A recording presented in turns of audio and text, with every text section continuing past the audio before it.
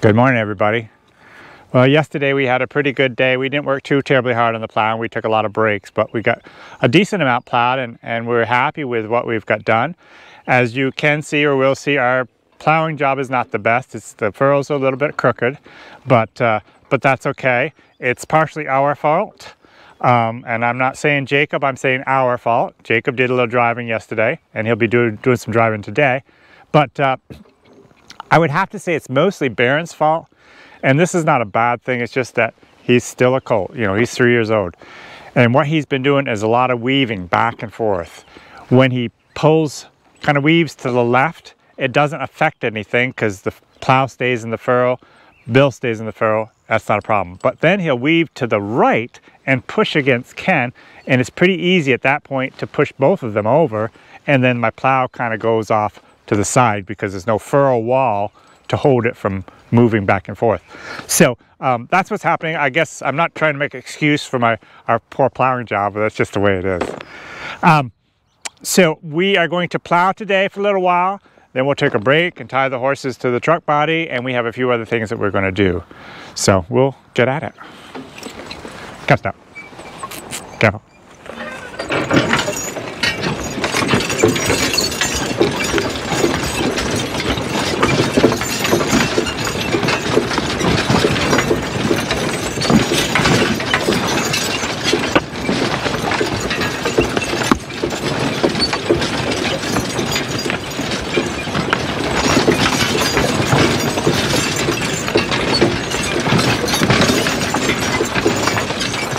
Oh, yeah. Ha, ha, ha, ha.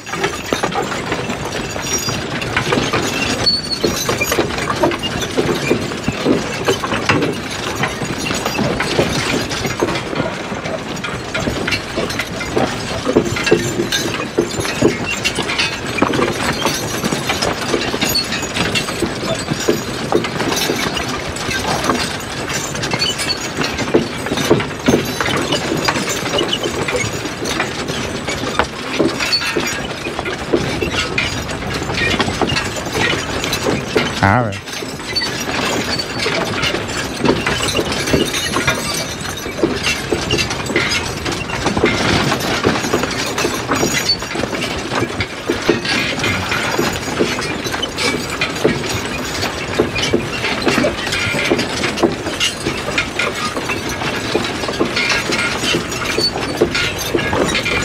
All right.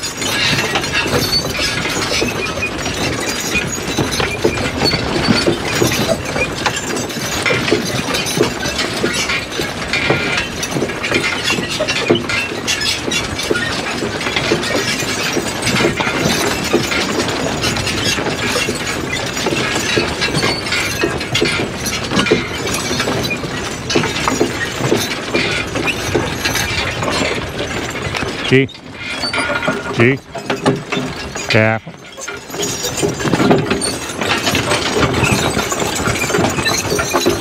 Here we are.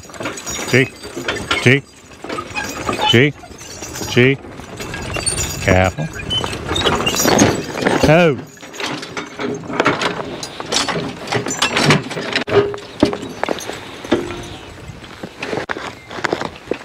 Just a bit, just that.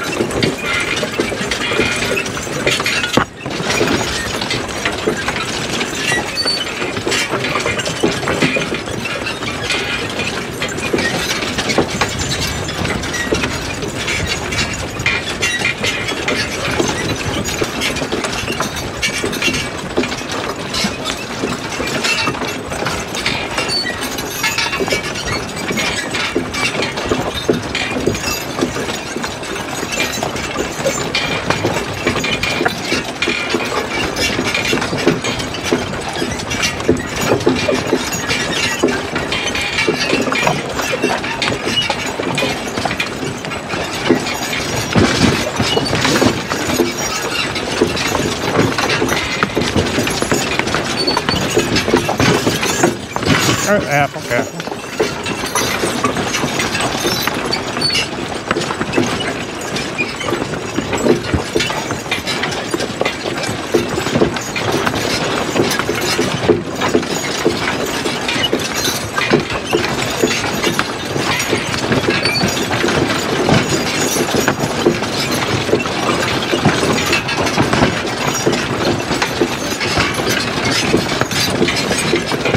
Careful.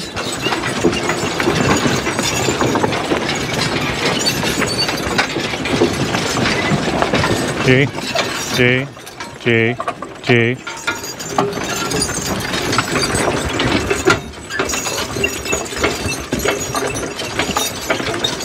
G, hip, G. G, hip, G, G. Hip, G, hip, G.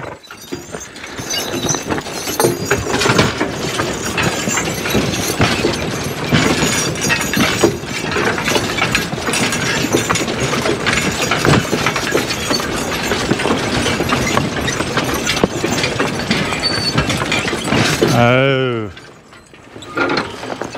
Okay.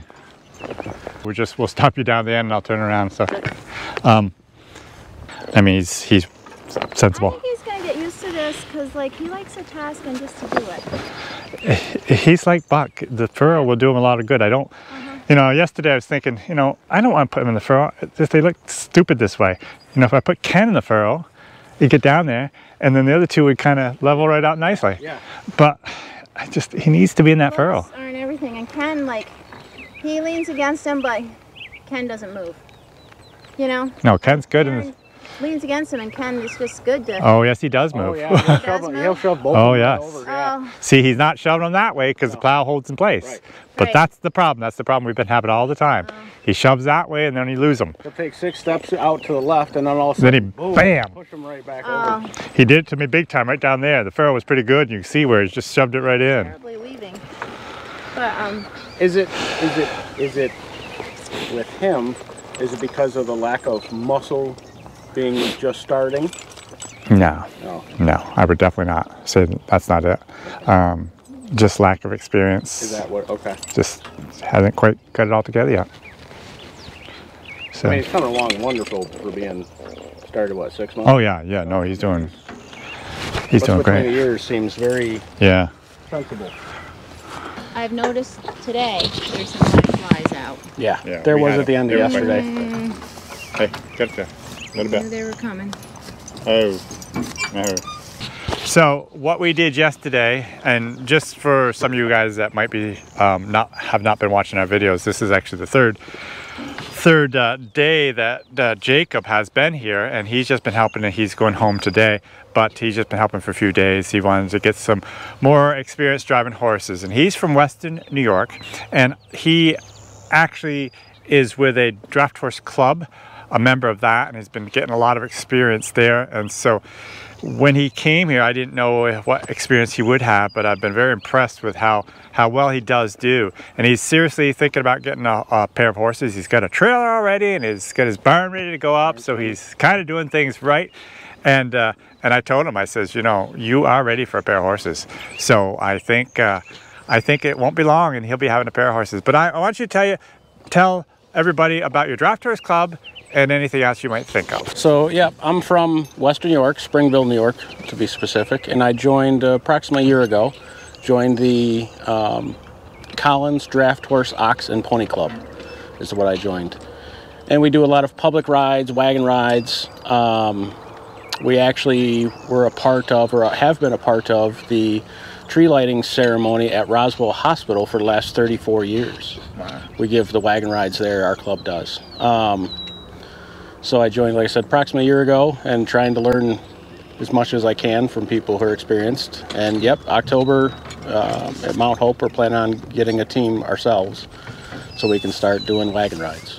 And that is great, and I'm curious, and I let people know even, when did you drive your first horse? When was the first experience you had driving horses?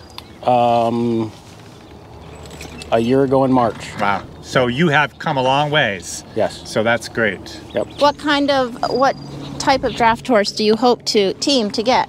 As far as breed, I don't really care. It's more the mindset. I need something that can be out in public with kids yelling and screaming and that kind of thing. So we need a sensible team. I lean towards the Percherons, just I like the black horses, but it's more about the brain than anything else. Okay, go right ahead. All right, guys, double step. Double step. Come on, double step. Again.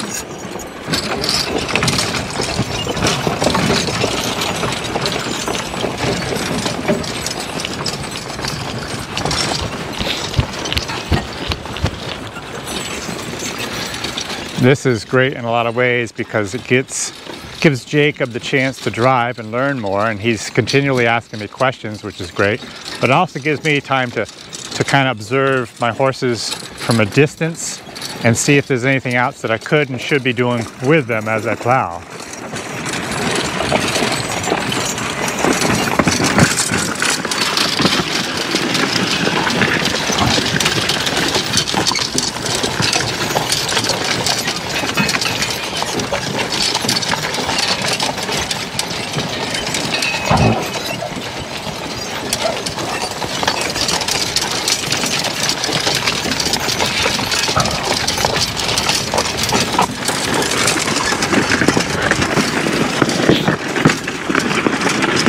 Sometimes when someone else is plowing for me, I'll walk behind the furrow like this, and I think to myself, my goodness, if this is a walking plow, I would hate to be walking behind them. At this speed, it would really tuck our person out really fast. Jacob and I have been talking a little bit about my horses, and I like to say, I guess, that my horses are a little bit on the high octane side of things. I like them to have quite a lot of energy and to be very fast walkers, and as you can see, that's definitely what they are.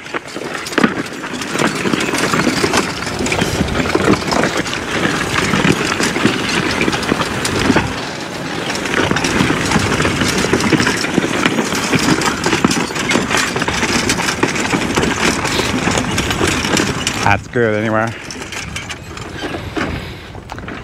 He's weaving bad this morning.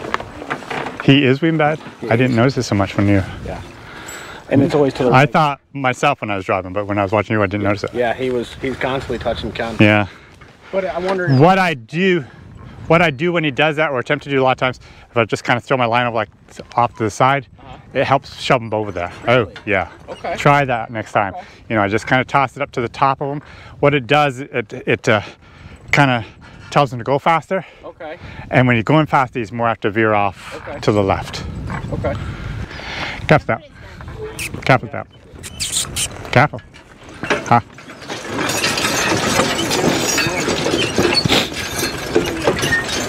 G. G. Hip G. Hip G.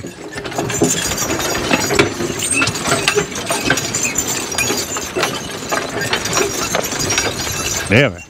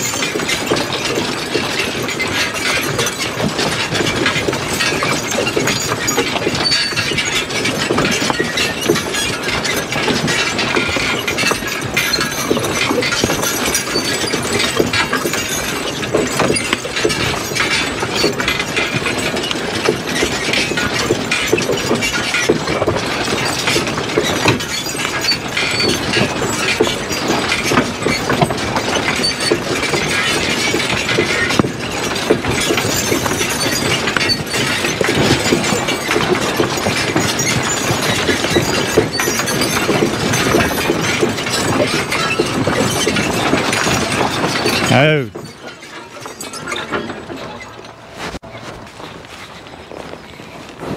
They're gonna sweat today. I know, Billy's already sweating. Oh, it's so much more humid this morning than it was yesterday. Yeah. Cast out.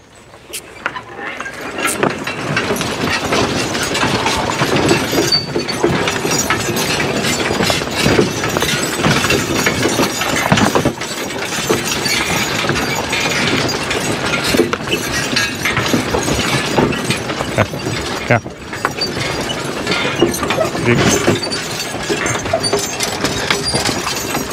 Yeah. Yeah.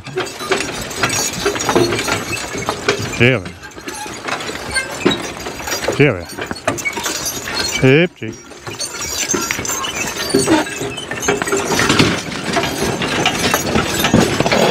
Oh.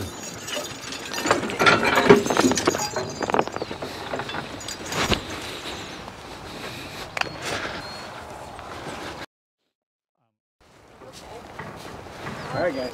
Ken, go. Go stop.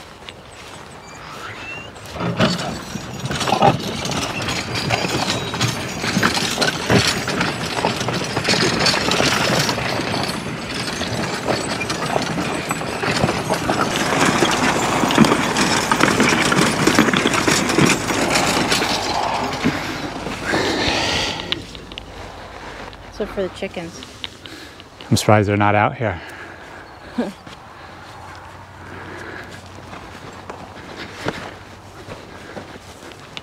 We're gonna plant some potatoes today. I think we got 3 or 4 rows here we can plant. We'll see how far these go, but we have some early potatoes, some Norland, are they Norland Reds or Norlands? Whatever. So what I do, and I'm not saying I'm any kind of an expert, but this is the way my dad taught me, is just to make sure you have a couple eyes in on each piece of potato, and the eyes are these things. The life is in those little babies. And they feed off of the potato, and that's how they get going. And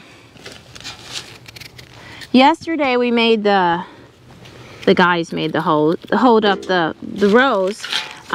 Some people dig a deep trench and put them in the deep trench. Some people cover them up with a whole bunch of hay and stuff. Did you use hay last year, or did you just cover them? So actually, the first year we did, I actually did leaves, is what I covered. Oh, cool. I mounded them with until the moles moved in and ate them. Yeah. Last year we did just mound with the compost, somewhat, but for the most part I just kind of let them grow. And yeah. I have found that what I do is when I see them, you know, I cover them up, and when I see them coming up, then I really hoe them up after that on both sides. I take dirt from both sides. And of course you don't want, if the potatoes that are growing come up and they're not covered, they'll be green, and then they're not so good. So anyhow, I will go get the hoe, because you want to plant the whole bucket first, because that's yeah, we'll plant. Yeah, I hope these come up and do good quick. Okay, I'll get. And then, yep, okay. So I'm just putting them about that far apart, because that's what I always do. I forget. Last year I kind of looked it up more scientifically, but that's about how far apart I put them. And then Jacob, if you just want to cover them up on both sides with some dirt so they're covered, and then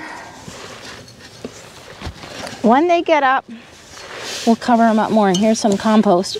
I do have a bunch of compost I still, from over the winter, that I need to put around plants when they come up. Or, you know, when I plant things. So as Jacob and Brenda plant potatoes, I want to go show you why we're here and why we're not plowing. So we were plowing up a storm out there, and both Jacob and I were really getting something done. And I was walking behind Jacob as he was plowing, and I realized this arm right here was just hanging here. And then I noticed this was loose. So this is the land side, and this is what we'll have to replace. Also, on the back of this, there's supposed to be a heel, or another shoe type of thing, that supports the plow. And we'll have to get a new one of those and put it on. So because of this and this, we have to replace these. So we're going to go over, and one of my Amish friends not far from here carries a lot of my plowing supplies and my mow machine part supplies and a lot of just general supplies. And so I'm going to see if he happens to have the right part for this plow that I need, and we're going to come back and see if we can get that fixed. So it's possible the plowing is done for the day, but that's okay if it is. We're just about done with what I want to plow. Jacob got a lot of line time of doing plowing, and he did great. And so we still got plenty of time, because the piece I'm plowing is for corn, and we won't be planting corn for at least 3 weeks. So we're in great shape here. Okay, so I can see you guys are going right along. You're not going to have enough rows if you're going to plant all those potatoes. Just disgusting. Maybe I won't cut them up so small, the rest of them, you know, so that's one thing. Or make more rows. We keep on trying to have a smaller garden, and then we keep on not having a smaller garden. And I've expanded my garden every single year for the last 4 years. I like the chair, but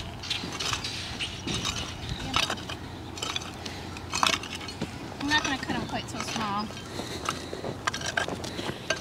Good morning, everybody. Well, we've had some really wet weather the last few days. It's been too wet to plow.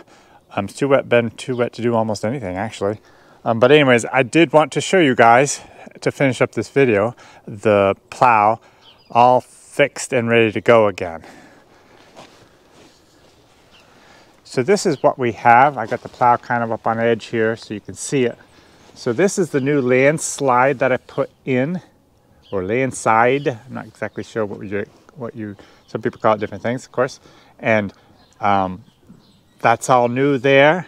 And then I got a new shoe or heel. Some people call it heels. And that is adjustable. You can see this is adjustable, so it slides up and down.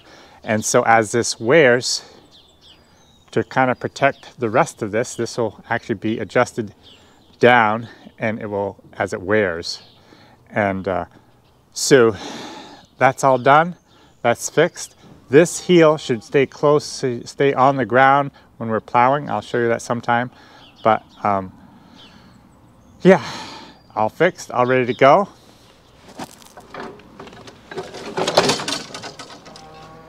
So hopefully, very soon, I can get to finish the plowing job. Hope you enjoyed the video. You guys have a great day, and we'll see you next time.